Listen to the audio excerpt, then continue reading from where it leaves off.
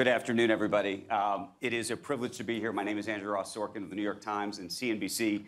We are live in high fidelity here to you, but this is going to be a conversation about the metaverse, where maybe we won't really be live in the future. Maybe we'll all be all together in the metaverse.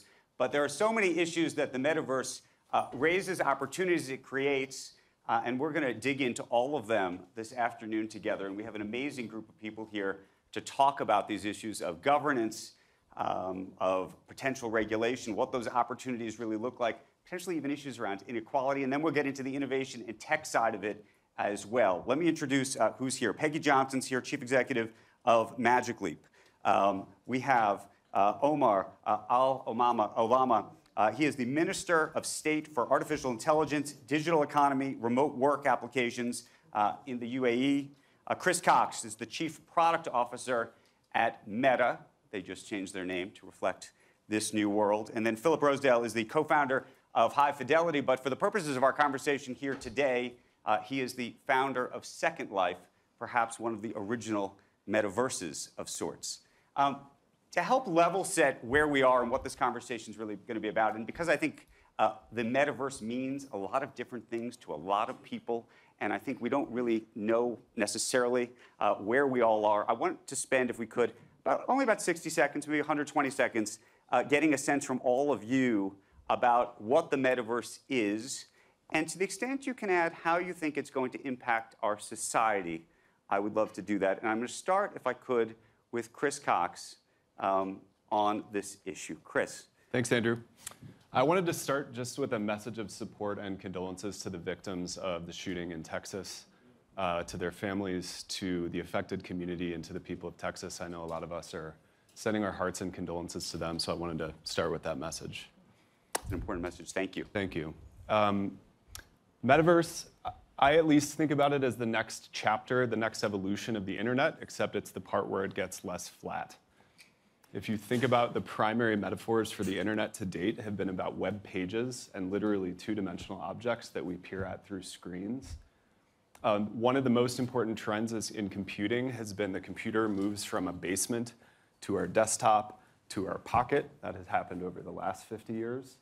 And we believe, I think we as an industry believe, that it ultimately gets closer to the senses, to the eyes, to the hands, to speech. And so keyboard input goes away, and peering at everything through a screen in our pockets eventually goes away. The metaverse is a way of describing the transition into three-dimensional environments.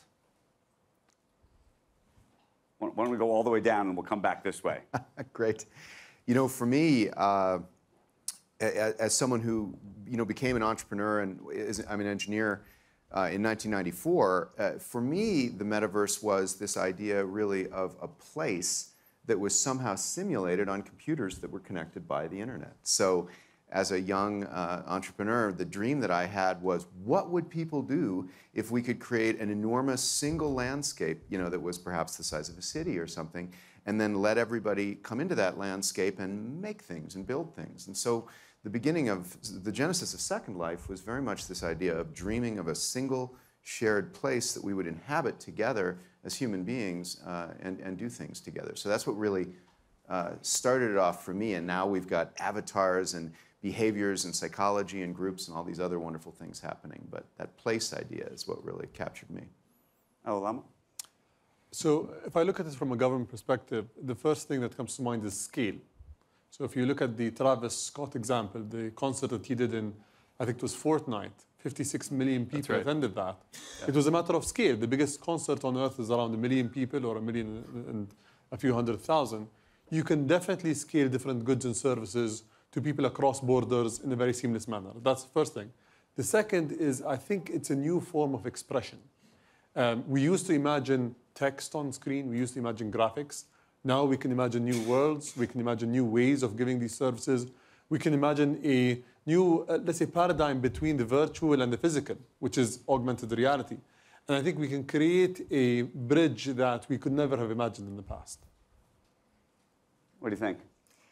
Well, first of all, I have a bit of a reaction to the word metaverse, just having read Snow Crash by Neil Stephenson. That's a bit of a dystopian view that he had. But I think at its highest level, I would think of it as the seamless merging of our digital and physical worlds. And I think actually currently in the conversation across media and publicly, it seems to me a little limited because it seems to center just in virtual reality. But when that actually happens, a seamless integration of your digital and physical world, that really is, I think, the true promise of the metaverse. And I think that's realized in augmented reality. When our heads are back up. What does that look like? Tell us what it feels like. And some people here, I'm sure, have used either a Magic Leap or an Oculus or worn a headset, and I'm sure many others have not. And so if there's a way to articulate it. Yeah. So I think they're very different. Virtual reality, you have a headset on and you're fully occluded, you're in another world, and it's fantastic. And there's use cases for that. Augmented reality is you put the headset on, you still see your physical world, and then we augment it with intelligent digital content. And there's different use cases for that, but they tend to get merged, I think, in this idea of the metaverse. Right. Chris, here's where I want to go. There's a view in the world that there's a bunch of people trying to create the next metaverse and different worlds within those metaverses. The internet right now, there's lots of players in it, but of course there's a couple of big players in it.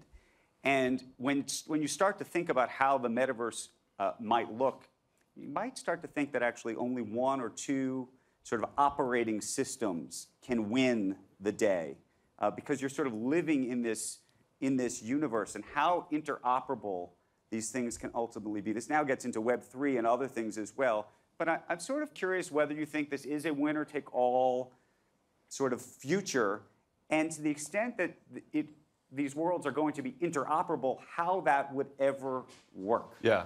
So first of all, I hope it's interoperable. We want it to be interoperable. If you think about the hyperlink just as a really brutalist, simple metaphor for the structure of portability that made the original internet work, was I could click on a blue word and you will go from one service to another service. That was the structure that enabled Google, that enabled sort of the first generation of web services to build utility, was we had some agreement on what the primitives were of the internet. The primitives in the metaverse are going to be more complicated because travel, the equivalent of a hyperlink in the metaverse is I can go from Second Life into a work meeting, and then I can go from there into an educational experience where I'm visiting the Coliseum, and then I can turn it all off, maybe, and be in an AR experience where I can just pull my messages up, or I can translate the person who's speaking a different language next to me. These are the kinds of things that I think we're all envisioning. You want them all to be interconnected, because from a user experience, that's just going to be a better experience. The first thing you want to do when you're in Beat Saber, which is one of our most popular applications, if you're playing with your friend, is leave and go somewhere else. Not leave because it's a bad experience, but leave because you get bored and you want to do something after it. The industry as a coalition is spending a lot of time starting to talk about standards. What are the standards for an avatar? What are the standards for travel between one space and the next? What are the standards around privacy, around encryption, around how things like report buttons will work? The report button is the key element to help somebody in an unsafe situation flag something about it. And how we manage those experiences as an industry are going to be some of the most important questions on how we build something that's safe, but also that provides lots of opportunity for developers. Philip, you've been at this for a long time. You think it's possible, all of these issues? Meaning that you can actually create an interoperable world, that I can be in one world, and maybe I've even bought a digital pair of Air Jordans, and I can still wear them to the next place, and then I can have my my yacht club monkey. Do you know what I mean? Like, is all of this? It's like you bought a yacht in the metaverse? No, I didn't buy it. Am I going to be able to? But I think this is the real question, which is how interoperable these things ever can really be.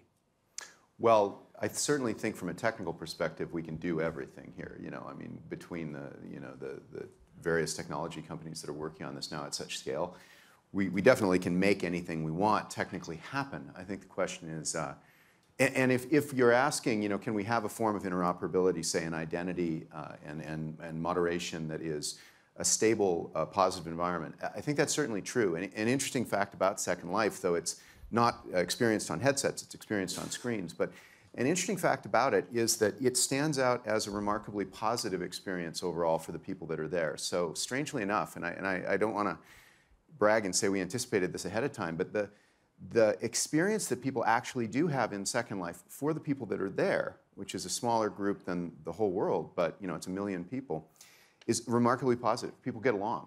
They make new friends. They overcome divisive boundaries. So it's intriguing to note that technology is kind of neutral, but right now we're appropriately concerned with some of the negative impacts it's had. But I think the metaverse experience and the particular experience of bringing people together with the right shared rules, the right basic rules about how they can interact, does have the potential of bringing us all together worldwide in the way that we're doing it right here. Right. Hey, Peggy, do you think the World Economic Forum will live in the metaverse? Do you think we'll actually travel here a decade from now? And by the way, just give us even a time, from a technological perspective, a timeline for which this conversation, which seems somewhat theoretical to people, is actually a reality? So a couple things. I do think we will replace some amount of travel with 3D meetings because, pre-pandemic, I would get on a plane and fly cross country for a 2-hour meeting and then back again. And looking back at that now, it's like, why did we do that? Because we've proven we can do meetings, okay. But the issues that you would have really truly replacing a physical meeting is you want that empathy that you feel when you're sitting next to someone. You see their body movements, their gestures, their eye movements. Much of that can be done in a 3D meeting. So when we put devices on, in fact, we use this a lot, my management team, during COVID, we would wear the devices and call each other, and I would have a meeting. All my team would be there in my living room. And they were depicted, though, as generic avatars, because you need to have cameras on you. If you're going to depict Andrew Ross Sorkin, you're going to need to have a bunch of cameras on you so we can capture you in 3D. Well, we didn't have that, but we did know where people's eyes were. We have 4 cameras on our device looking at your eyes so that we know where to place the digital content. Right. But I then could see, if you were looking at me, I could see that. And there's a feeling you get when someone's looking at you, even in this augmented world. And if you walked around my living room and behind me, I could hear you. The spatial audio is awesome. And there's just an empathy that you get in a 3D meeting that isn't possible right now in our 2D video conferencing. So I think a fair amount of those meetings can be replaced.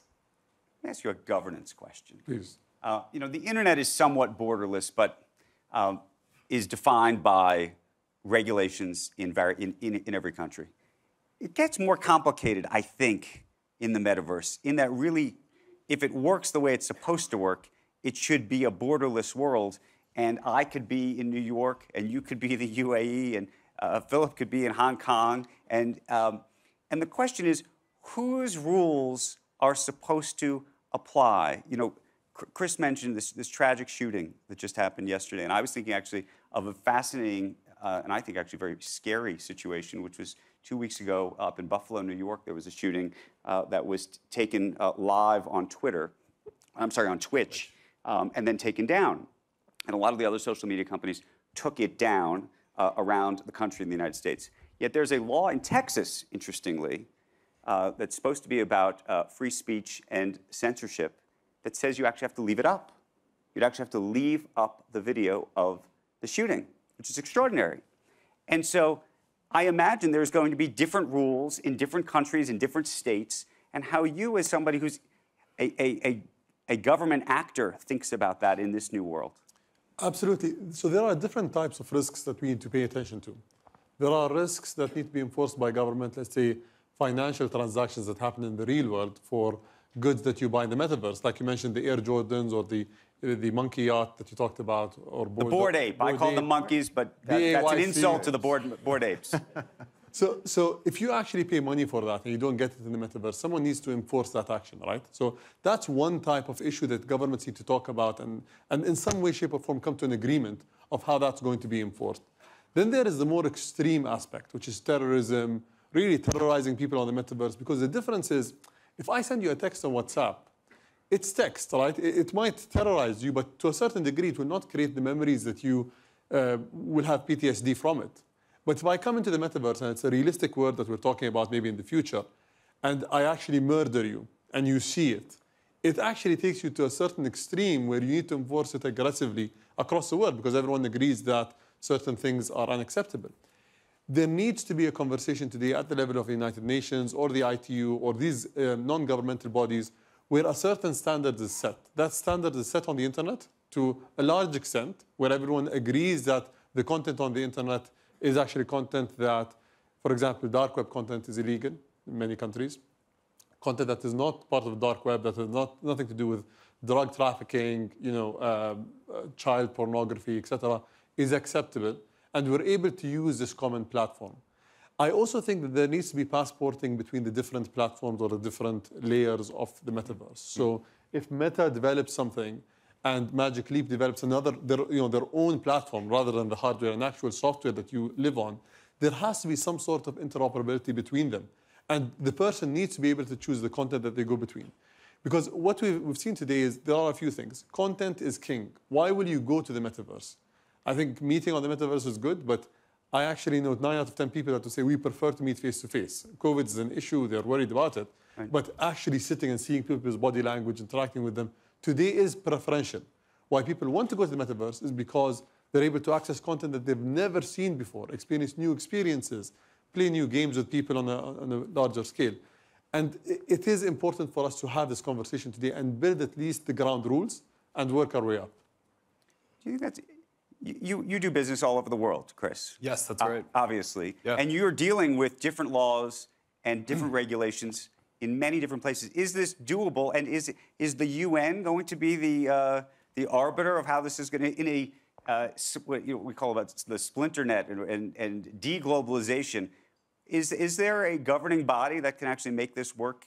There certainly are. If you look at child exploitation, if you look at terrorism, there are international organizations. Some of them are associated with the UN, some aren't.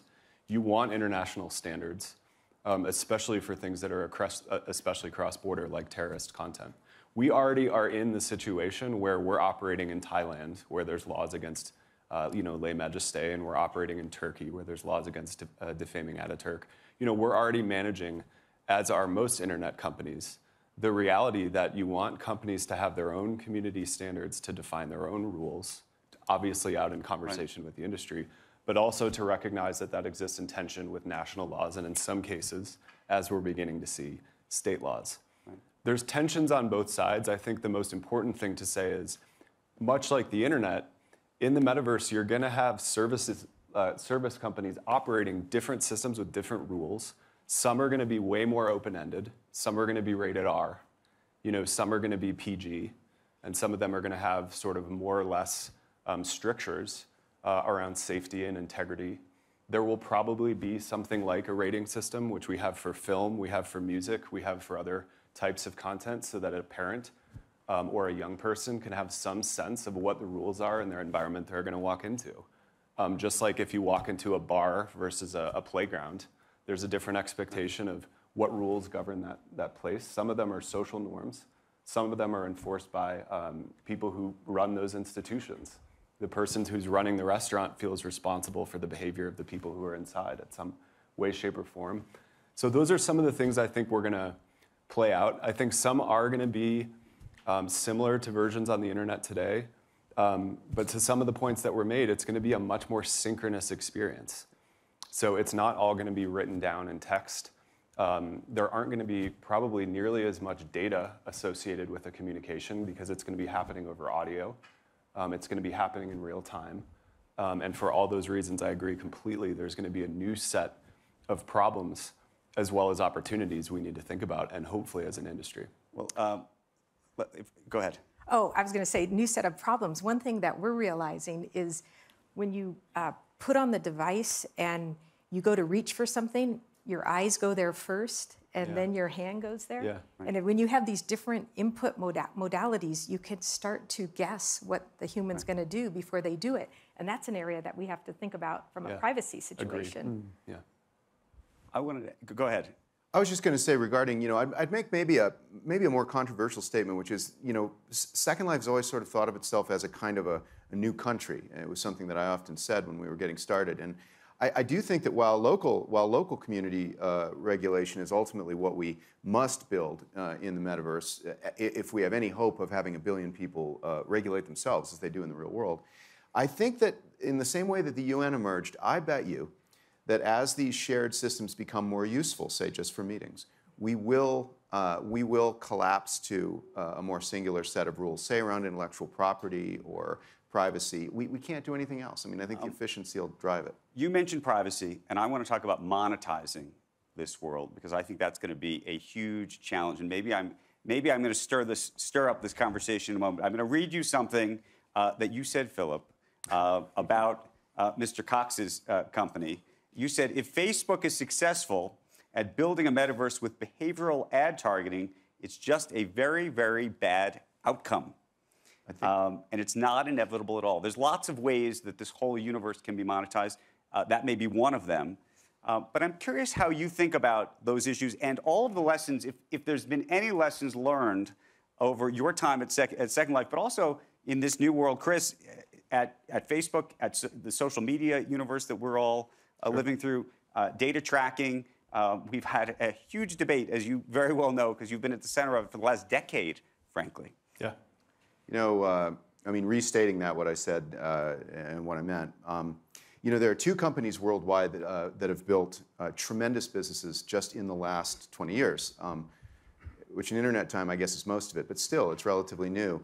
And those 2 companies are Facebook, Meta, and Google that make money through advertising. The point I was making was, if we move those models, which rely on making predictions about what you want and suggesting things to you, and in some cases, I think, manipulating your behavior, yeah, I think it's a terrible risk. The good news is nobody actually has to go there, and I would imagine that you know, Meta would also point out that it has, you know, different models for things. The model that has to work in the metaverse, in my opinion, is a transaction or a fees model rather than an ads model. And I definitely stand by, especially. So is that buying digital goods and subscriptions? Is that? Yep.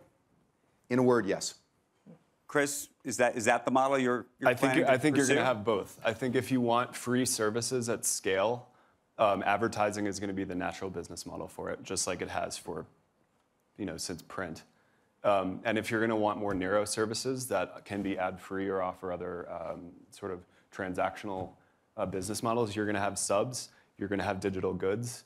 I think much like on the internet, you're going to have trade-offs, right, and you're going to want to offer a service that's good. Is there a way to do it where the user owns their own data? I mean, one of the sort of benefits of Web3, some of the blockchain things that we've talked about that may exist in terms of layering on top of this, there's this idea that maybe you could own your own data and even maybe sell it to maybe a Meta or to other. I mean, how do you see that? So first, the user should control their data.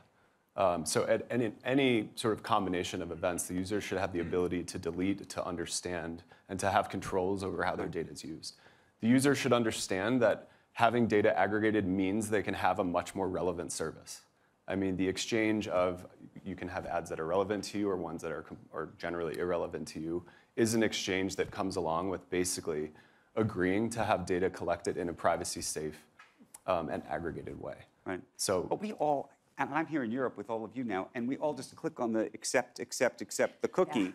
And even though we now have more control, we ostensibly have more control, but in some ways we have less control because it's very too complicated. It's too complicated to actually control. So is there a way to change that dynamic in the metaverse? I do think what you're saying is that we have the opportunity now to reinvent some of what we've learned from the previous iterations of the internet. So, you know, we're focused on enterprise, and one of the earliest use cases is healthcare. So things like pre-surgical planning, rather than looking at a 2D screen and seeing the brain there, you can put the brain in the middle of the room and plan the surgical pathways. Certainly, we don't want any advertising in there when they actually then take that into the operating room.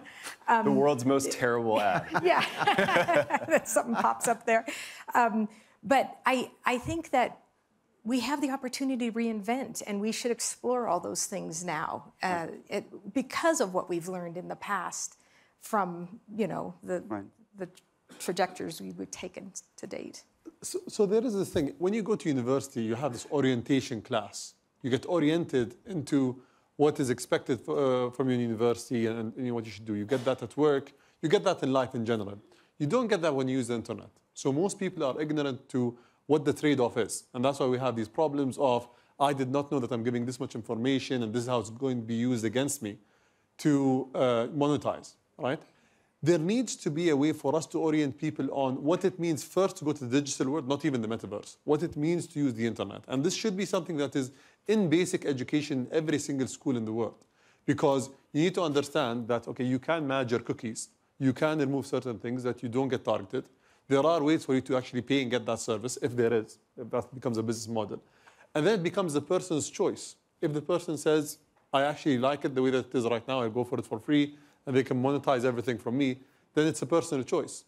Today, people do not have the right for information. They do not understand what is happening and how they're playing a role. They don't have, in many countries, maybe in Europe they do, but and probably in the UAE, the right of access, to access their data and to understand what is being collected, and the right to be forgotten, these rights in that way. This needs to happen today for the digital world first, and then get implemented into the metaverse. Right. Because I completely agree with the points being made. Certain business models made sense for the internet and social media. For the metaverse, we need to actually take them to the next level. Can I ask you all a question? I think one of the great opportunities for the metaverse potentially could be around issues around education and ultimately could solve issues of inequality. But I was talking to a fellow last night who made a very compelling argument to me. I don't think I personally agreed with it, but I was fascinated by it.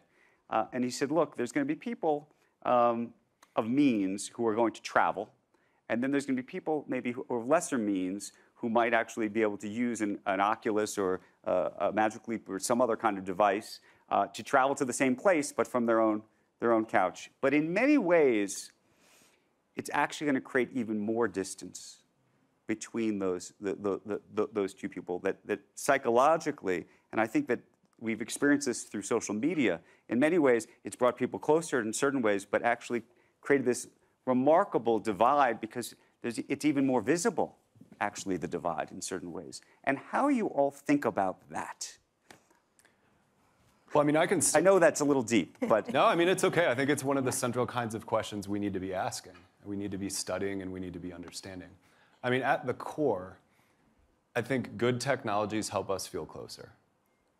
And the premise of the smartphone, the premise of the internet, at some level, at its absolute most sort of primitive level, is a democratizing force. It provides tools, it provides power for people. It especially provides tools for connection for people who cannot travel. And we've seen some of the most powerful examples of how the internet has changed healthcare, has offered access to a cataract exam, has offered access to a bank account, has offered access to education on almost any issue, is just a really powerful idea, and I think it needs to be one we don't lose sight of. Yeah. I think it is true at first, but with economies of scale, while you scale up the actual product or the platform, with time, more and more people actually come on board. So ultimately, I don't think it's going to be a problem. Maybe in the beginning, the initial stages it will. But there are a few very high potentially positive impacts of this. The first is there's a statistic of 70% of what you read you forget within the first 2 minutes, right? It's because you don't actually experience that content. It's flat, you're reading it. Some people have better recall or better memory. Most people forget it. It's the same with video. If you can actually experience what you're learning, it sticks for much longer. And I think the same way that the internet unleashed a revolution of really improving human intelligence, democratizing knowledge, and today you have people building nuclear reactors in their backyards and they're 16 years old, in some cases, it's because the internet... Less sure about that one. No, it's true. So it is true. Less sure that's a good thing is what I was saying. No, well, it just shows you the level of intelligence that people have today. Completely. Like a 16-year-old kid has the level of intelligence of what a PhD in the 60s would take 20 years to study and achieve. So these things are positive, and I think that this will actually lead to a better future. There's also a lot more understanding that can be incorporated into the metaverse. There are people who have never traveled in their lives, in the US, in China, and India, and many countries. And they've never experienced seeing an Arab country, an African country, seeing an Asian. And to some level, there's ignorance there. I think in the metaverse, you can actually go and live in their houses, like in the metaverse, and see their cultures and be a lot more understanding. So these are the positives. There are also some things that need to be addressed, as you rightly said. How do we ensure that it becomes not a have and have not kind of future, but a future like the internet where everyone can get on board and benefit from the positive outcomes of the metaverse from the get-go? And how can we reduce the delta?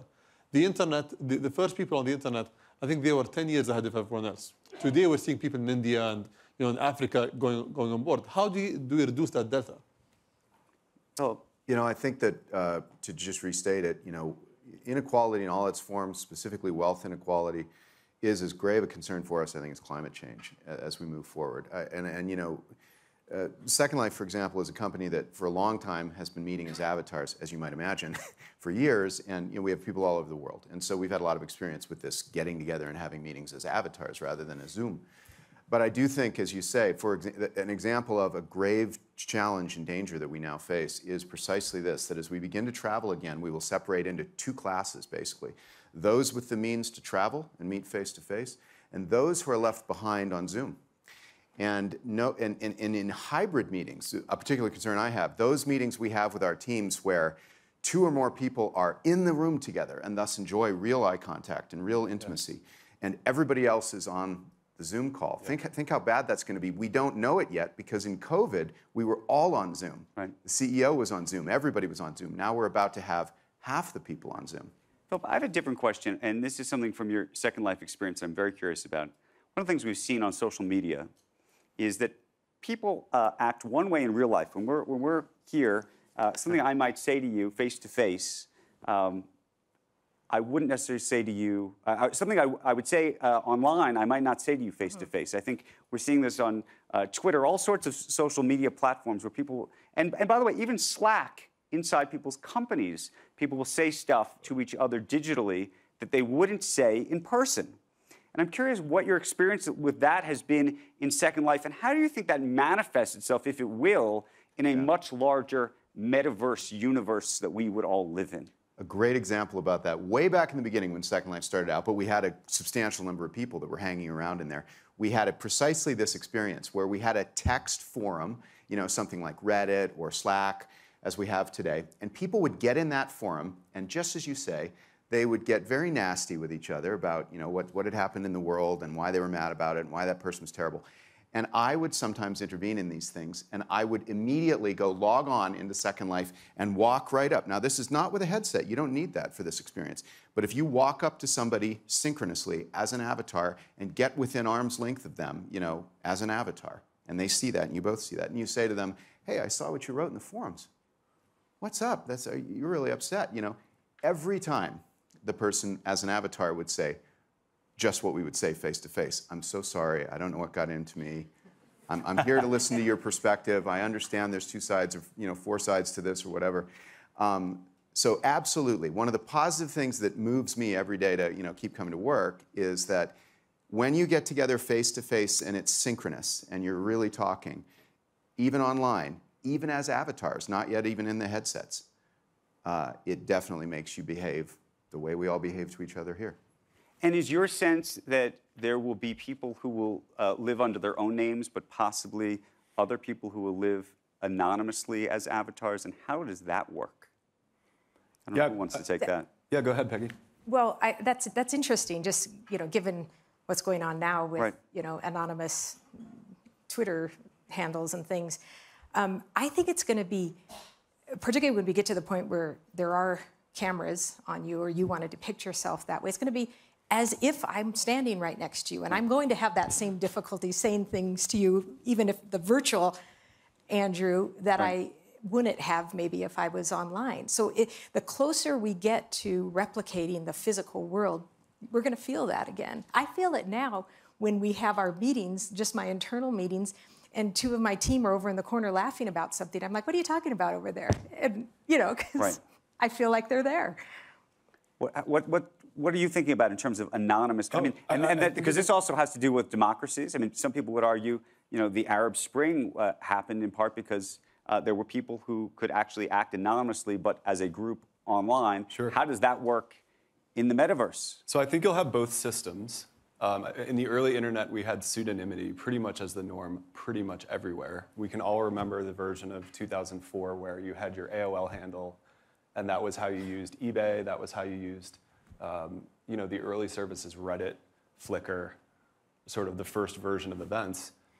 I mean, the primary insight of the early Facebook experience was that your real name was required, and that was going to come with a completely different set of social norms, for all the same reasons that there's centuries of research that the more distant you are from your real name and your real face, you'll take on different behaviors.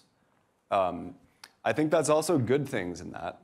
But as I said before, and I think as a lot of folks have said, having spaces with different rules is going to be very important, because you're going to get spaces where you want real identity as the norm. I think a business meeting is probably a good idea. We're all wearing our real name in front of us. And there's going to be some places where you want to let people explore other identities. If you look at Roblox right now, one of the most amazing examples, I think, of the metaverse already being here. If any of you have kids who play Roblox, you already have 100 million people using Roblox. Right. 2, it's on any screen. And so because of cloud rendering and other technologies, any phone or any PC, and I think this is part of the equality conversation, by the way, is that VR and AR will be devices you can use, but they also need to be accessible from any device, any smartphone with an internet connection. So to the core of the question, you're going to want pseudonymity. You're going to want it in certain contexts. For pseudonymous contexts, you want either a shared space, like we're doing something together, we're at the same concert, we're at the same comedy club, we're in the same church or mosque, or you want moderation. So you want somebody in that space who feels responsible for keeping track of what the rules are and who feels responsible for the behavior inside. But you don't think that it creates any disconnect? Meaning, if all of us, and I don't know if you think, I'll ask you the same question I asked Peggy before. Do you think that we could have a Davos, a World Economic Forum, that is completely in the metaverse, and that if everybody's just sitting on their couch all day long, all the time, how that changes just the personal dynamics that people ultimately have? There's going to be trade-offs. I mean, I can imagine a lot more people being here that didn't need to burn a bunch of carbon flying planes and then expose ourselves without masks. I would kind of prefer that experience in some ways. But on the other hand, there's going to be personal interactions that are missed. And so I agree with Peggy. You're going to want some version of events where you didn't really need to go travel there, but you could have the interaction. It should bring on people who weren't able to travel. Right. But on the flip side, we don't want this replacing our real-life experiences. We have about 5 to 10 minutes left, and I do want to open it up for questions because I know there are people who probably have them. I see a hand up. I think there's some mics around the room, and we'll try to get to as many as we can in the limited time we have. Go ahead. Hello, and thank you very much. My name is Sharif, and I want to ask a question with regards to another session that I have attended earlier, focusing on upskilling. I think that the metaverse will definitely play an empirical role in addressing this challenge, because it was mentioned earlier that historically, one needed to upskill once every decade. However, more recently, it should be done once every 3 years. How do you think that the metaverse can help address this point? Peggy, this is what you're doing. This is exactly what we're doing. It's like a plant. Yeah, thank you. Right now, we're finding that training inside the metaverse is much easier to understand if you can be actually in situ. So for instance, a factory worker, rather than bringing all the new factory workers together and putting them in a room and training them for 3 weeks and then sending them out onto the factory floor, you can actually, almost from day one, put someone in with a headset on, bring them up to a machine. You can, in their field of view, they can walk through how to maintain the machine, how to diagnose the problems, maybe call an expert in, either a live expert or someone who's retired who had tribal knowledge of that machine that may have been lost but now lives on in the metaverse for that factory worker. We're finding the companies that we've worked with are seeing about an 80% reduction in the amount of time it takes to productivity from a factory worker. So I think it's a super awesome way to upskill people in the metaverse. I think we got a question on this side. We're going to try to go very quick, so we're going to keep each question to 30 seconds so we can get around the room as quickly as we can. Yes, Bastian Schiro, I'm a member of parliament from Switzerland. Very quick question, also important for democracy. What we see in social platforms is that extreme people tend to stick together and stay together all the time. Now, if Metaverse is super attractive, people spend the whole time in Metaverse, isn't there the risk that they don't meet real other opinions and this extreme divide, no, or extreme groups and the divide of the society is reinforced? Or what can we do to avoid The this? issue of polarization. Who wants to take it? I'll take it first. I think there's two ways that we avoid that. The first way is that our virtual spaces, like the real world, need to have in-between spaces where we can meet in between groups. We cannot. It is very difficult to become extremist when you are in a room containing a number of people who have different viewpoints. And so virtual worlds can bring people, lots of people, together in one shared space. And by doing that, they can reduce the risk of extremist behavior. The second one, which we can argue on, is I think that some of the business models, like advertisement, unfortunately have at least cracks that are slipped through where we are amplifying these behaviors through suggesting essentially worse and worse forms of, or pushing people farther and farther into polarization. So no ads, and letting people share a single space rather than just be in a small room. Great, thank you for that. We have a question up front here. And then I'll come around to here and back there. Okay. Metaverse has three important dimensions. One is massively multiplayer co-creation. One is monetization with NFTs and manas and sounds and so on. And one is the whole notion of immersive experience and interactions. We commented the two letters. What about the first one? What about unleashing collective creativity? How will it take that to the next level compared to social media? I think when the common platform is established, then it will naturally become a massive millions of people online platform that they actually use. The challenge today is, so we're trying to solve two dilemmas. You have the hardware issue, so how do you actually create the hardware for the metaverse?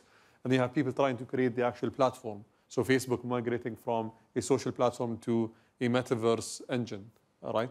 And what we're trying to currently do is, I think, first get the platform right, and then see how the hardware is going to complement it, because that's how it's going to work, in my opinion. I don't know what you think. Yeah, I would say that if you think about UGC video as one of the most important trends animating what you see on the internet today, UGC content was sort of what animated the first version. Part of what you see in Roblox, just as an example, or part of what you see in early versions of these world-building experiences, creating a world is actually just a really phenomenal kind of UGC that is just beginning to happen right now. Even the early versions of Second Life you were mentioning before were about world building. I think about my 7-year-old kid like playing with Legos and then inviting his friends to come see the world. It's like a very creative thing to build a universe and then to invite people into it. So part of what I'm tracking is what are the worlds that are getting built by creators. We had a gentleman named Gabe Galt who came to visit Meta to build a replica of 1960s Memphis in order to sort of celebrate for Black History Month, the Tuskegee Airmen, Martin Luther King. So you would visit Memphis in the 1960s. It was sort of a memoriam to Black history. Just an incredible thing that could have been a film 5 years ago or could have been a text post 10 years ago, but to your point, because you could visit and be embodied in that place, it took on a new meaning. So when we talk about creativity, I think we're talking about hundreds of millions of people or billions of people being able to create these environments and then invite others into them. And I think that touches on a lot of these themes. We're going to sneak in a couple more. We've got this one, and I'm going to go here, then I'm going to go over here, and if I can, I'm going to go there, but I may run out of time. Go ahead. So this is Huda Al-Khizemi. I work in emerging technology R&Ds in UAE. My question is, how do you see the metaverse revolutionizing the way we build emerging technology today? Because number one, we're basing this new model on a legacy system, and we need to be very careful because, for example, the right not to be analyzed, we don't have algorithms at the moment to prevent analysis if I choose as a user not to be analyzed. The right to be forgotten, we don't have actually algorithms that are built to forget you if you have a digital trace online. Plus, the fact that this technology is built on specific type of security parameters, cryptographic parameters, that if the next evolution, as we have seen today, there was a declaration from the IBM CEO saying within 2025 we will have quantum power. And if we have quantum power, it deems 70% of our security obsolete. So what would happen to the metaverse in this sense? So how can we change the development change of technology here? The way we develop technology for the metaverse, how can we change it? How would it impact the emerging technology norms that we are building, number one? And number two, how can you build a ripple effect? 40% of the world is disconnected. How can you build a technology where it creates a ripple effect, automatically connecting the rest of the 40% of the world? Sure. Because you're focusing on connecting the actually 60% who are connected. Thanks. Let's get a view from Chris real quick and a view from our government official on the same issue. So first is, I think, to the question of how do we build something that's inclusive, I think part of what's so good about the way the metaverse is happening is we're in the very early stages and we're having the conversation at Davos. We're having the conversation among industry. The internet in some ways just happened, and we found ourselves in many cases scrambling to understand how to apply some of the safety standards we wanted. We hadn't figured out encryption when the internet was born. We hadn't figured out examples like the right to be forgotten. I think the good news for now is we're going in with at least the internet as a set of examples that we can use for better and for worse on how we solve some of the problems. To the question on connectivity, a lot of us, collectively are working on connectivity. There's going to need to be infrastructure that's not built yet, one. I think a number of the folks here and a number of the panels have focused on that infrastructure. But I think number two, we need to make sure that it doesn't require expensive hardware. There needs to be consumer experiences on phones. We're quickly getting to a world where most people are going to have a phone, where they can have access to the experiences so that we're not building a universe for expensive, sort of wealthy, sort of early adopters. I just want to add a few points here. Web 1.0, the level of knowledge and sophistication that we had about building this universe was very limited. It was like a yellow pages online on a screen, and there weren't any rules or very limited rules. And as we evolved, we actually found out that there are so many requirements that we have within Web 2.0 and today within this socially connected world that we need to enforce and actually put forward, like the right to be forgotten, the right of access, and so on and so forth. I think going into the metaverse, we are a lot more sophisticated about what the digital world needs, especially since we have precedents, right? Like Second Life, there are so many examples here that can help us actually understand what are the first founding blocks of the metaverse. That's the first thing. On emerging technologies, I really think that expression is going to be better in terms of expression of imagination, IP, and so on and so forth. So you'll be able to build things on the metaverse, even if you did not have a lab in the real world or the chemicals or the resources necessary to build them. And second, we can simulate a lot better. So I think that we will be able to really build faster in the metaverse and then deploy in the real world if it works. We have to leave the conversation there. We have gone over time. I want to tell you this was just so good. We could have kept going for a very, very long time. And I imagine that we will be doing this again at Davos next year, hopefully in person live, but maybe in some version of the metaverse as well. I want to thank you. I want to thank everybody here for a great conversation, for your questions.